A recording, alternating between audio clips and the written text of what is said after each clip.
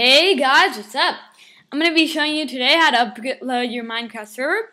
I know in my last video I had a giant watermark right here, but I removed it. So yeah, I'm going to show you Minecraft server.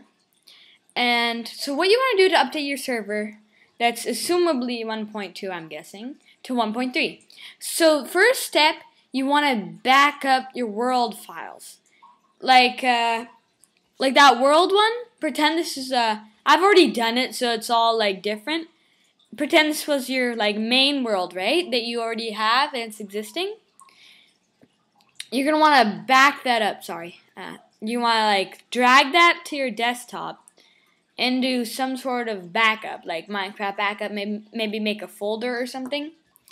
And once you back it up, you want to go to this page right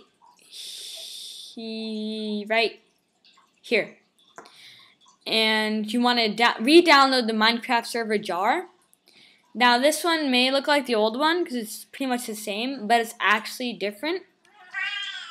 Hey Gretzky, hold on, this is my cat. Oh. Yeah, so back to work. Sorry about that. So you want to go to Minecraft server, and then you want to delete that, like I said.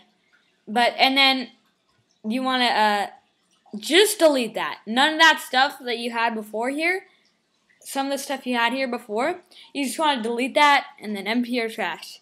And after that, you're going to want to re-download it, like I said. And then you want to hit start.command. And then it will open it up if you do it right. And you want to, once you do this, it's going to say creating world, but you don't want that to happen, so just don't open that, whatever you do. It's okay if you accidentally do, it just makes a new world. It's sort of bad. But you want to drag your backup outside of the folder into your main folder here, your server folder. You're going to want to hit server.properties and then level name. That's the level name of your old server. That, your save world. Let's say it's like Jake's World.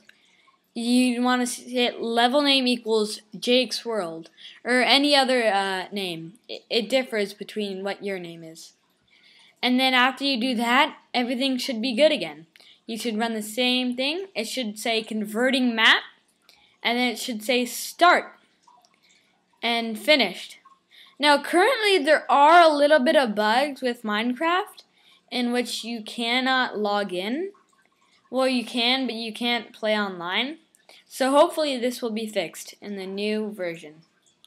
Thanks for watching my video. Come back next week for more videos. Thanks.